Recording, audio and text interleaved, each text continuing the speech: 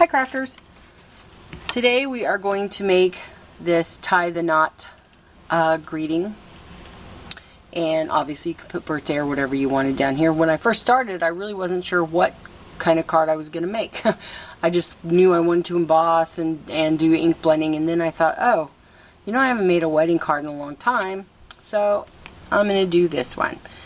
So super easy card, even though we have a couple of techniques going in it. I didn't plan on using 3 stamp sets. However, my first stamp set, the one I originally had wanted to use, is by seriously? Really? Oh. I'm going to turn that off. That's my friend Michelle. So Michelle, when you watch this video, that was you calling. It's by Clair. It's called Hugs and Smiles.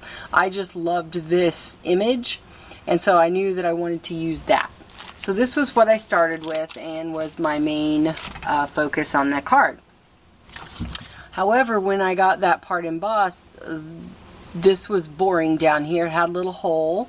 So I thought, alright, my favorite things, circle scribbles? Yeah, circle scribble flowers was so similar to the images that I used. So I pulled this stamp set out to use it for filler in the bottom. So that's how I ended up with those two. And then I just love the sentiments. Obviously I had to have a stamp set for the sentiment, but I love the font and stuff in this set by Mama Elephant. Bountiful Blessings. So ended up using 3 stamp sets, but it'll be fun. So I am going to use my MISTI. I do have some extra magnets on order because it's really easy to use your MISTI when it's just down here in the corner. Really easy to line up and have everything in place. Well, it's easy to use it anywhere, but the problem is I'm going to use Versamark, and this is a big image and really going to be sticky, and it's going to tend to pull that cardstock up. So I found this little baby magnet. I really don't know if it's doing any good or not, but I put it down there until more of these come in, because 2 come with the MISTI tool. So I've put the stamp where I want it to be. I'm going to close my MISTI. Make sure it's stuck. See how it pulls that paper because it's sticky. So what this is going to allow me to do, since I'm using Versamark, it's going to be super sticky, so it might be a little challenging, but it's a really detailed stamp, so I'm going to want to stamp it twice in Versamark to make sure that I get a good coverage. And I forgot my powder tool. Just make sure it only, the embossing powder only sticks where I want it to. So I'm going to stamp this up really good in Versamark. And there's a cushiony foam under here, underneath this, which also helps for a really nice crisp image. I'm going to try to hold that cardstock in place. Now, the beauty of this tool is I can re-stamp, whether it's Versamark ink or whatever, and it's going to go exactly where it was. So I'm not going to have to worry about lining it up. I'm not going to have image, lines that are over each other. That's the beauty of this tool, and I love it. I'm going to move that off and move that aside. Now they are coming out with a mini MISTI. I suggest you just get the original because it's not that small. There's only like a $20 difference. And we're only talking, I want to say, an inch or 2 difference. And frankly, I think that would be pretty small. So if I were you and I was going to invest in the MISTI, I would go ahead and get the original. They're, because they're a little pricey. Oh, let me finish that thought in a minute. If you heat your heat tool up for 10-15 seconds before you put it on your paper supposedly is supposed to warp less, so let's see. This little heat tool, I have several, has become my favorite, and when it first came out I made fun of it because it just looks like a hairdryer. It's the Ranger one, Tim Holtz craft tool, and it heats up so fast anyway, and it's so quiet, and it doesn't blow hard. My other heat tools blow really hard, and so stuff blows all around sometimes with it. So I really like this one. Alright. Now granted, I could have done the others at the same time, but I didn't want to. But you could. I could have inked up the whole thing on the MISTI. And actually, I don't even really need to use the MISTI for this next one because I can see right where I want to put it. It's a pretty simple image. It's so small. So let me kind of heat tool it down here. On the sample card that I made, I had done all of the ink blending and everything, and it was after the fact that I decided to add a little grouping of these circle flowers. So now I'm going to attempt to do it in the correct order. Just want to put 3 down here.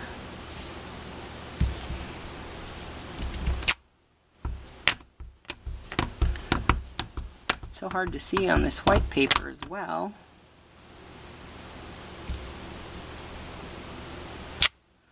And then I have a stem here.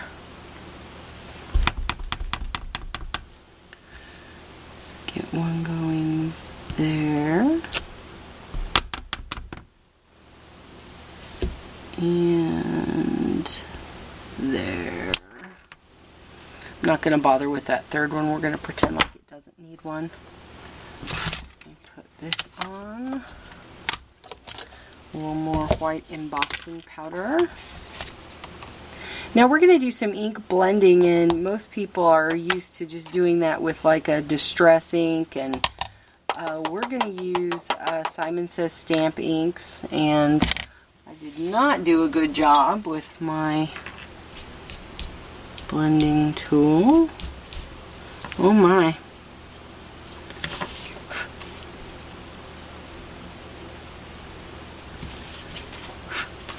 Not with my blending tool. You know I can't talk and do something at the same time. I meant my powder tool. Okay, that's going to have to be good enough. Otherwise my video is going to be like a half-hour long and you guys are going to kill me. So let's heat these up really quick. What I was saying is most people think about doing ink blending with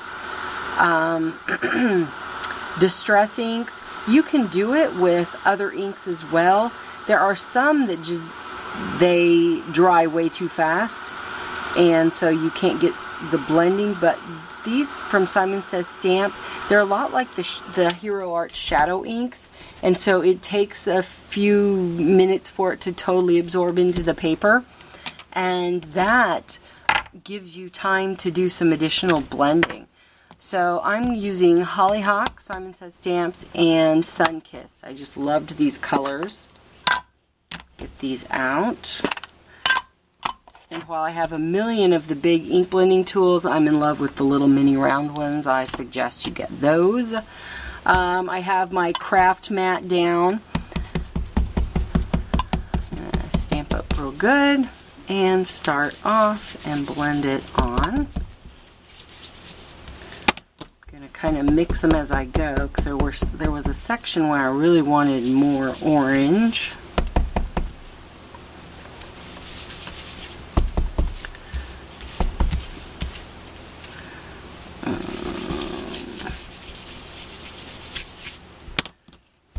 This. So oh, that was not good. I was trying to hurry. So you can see this big blob of,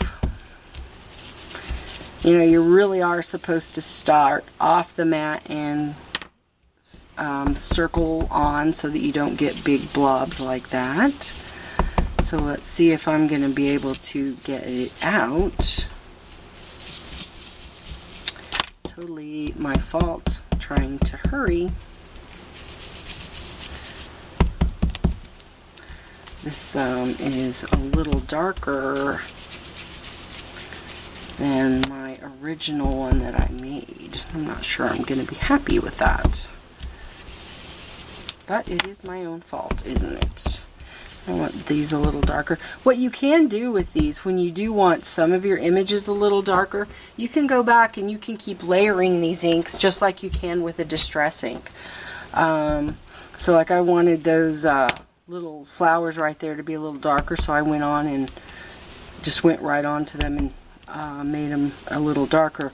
With these being circles, where this I got a big blob because it was white, but this kind of lends itself to hiding it a little bit because of that, the image. Put a little more orange over it. Yeah, this is definitely darker. Okay, put that down there. I stress when I feel like I have to hurry. Now, I'm going to emboss again. And so you could leave this dry overnight, or I'm just going to try to heat set it, because when I go to put the embossing powder on for the sentiment, I don't want it to stick anywhere all over the card base, or this base that I'm working with. So you want to make sure that, as I was saying, this ink, when you stamp with it just normally, like, it's not a pigment ink, it doesn't take that long to dry, but it does take a few seconds, I'm not even going to say minutes, to kind of absorb into the paper, and so that is why we can blend with it. And oh, my husband's home, so you're going to hear him in the background. This is going to have so many noises in it. And so let's see, I'm going to try, so I just do a little test. Put it here and see if it, oh, it's stuck still, so I'm going to wipe that off. It's kind of how you can tell whether or not your paper will be okay to put more on. Let me dry it just a little bit more right down here. Use my powder tool.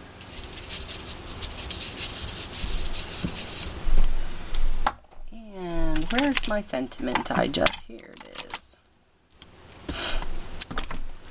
Block. Take that off. I think I used my MISTI when I put it on the last time. Ooh. Just okay, doing a video, just a minute. Yeah, he just came home with dinner. Wow. And my editing skills are not good enough that you guys are going to be able to not know all of this was happening. Would it look good there? I didn't really quite leave enough room for it. You can see how much room is on this original one. I think that I may have caused a problem. Well, we're going to do it.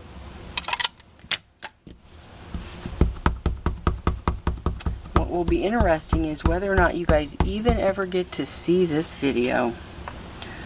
So, stamp that Versamark down. And I'm using Judkins metallic silver for the greeting.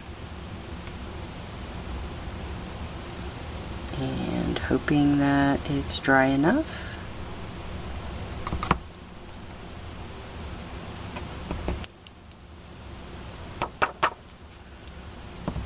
I think that's pretty good. I should have used a bigger container.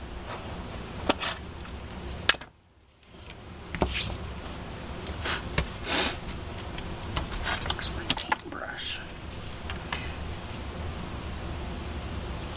Alright. Let's heat this up. And we're on the home stretch.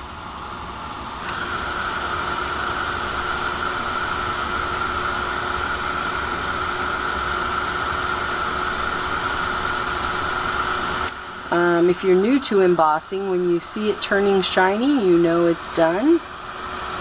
Love that. And then I already had a A2 card cut. It's just your standard A2 cut with a vertical fold.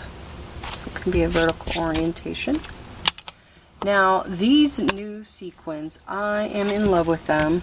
Let me put this down, because Jillibean Soup came out with sequins that are pre-sticky. You know how we're always fighting with putting our sequins down with glue and all of that. So I bought them in every color that they had. And they were inexpensive. I want to say they were only like $1.99. And so easy to use. Just lift them up and boom. So I'm just going to put some of these on here randomly. Oh, that one came off of its sticky thing.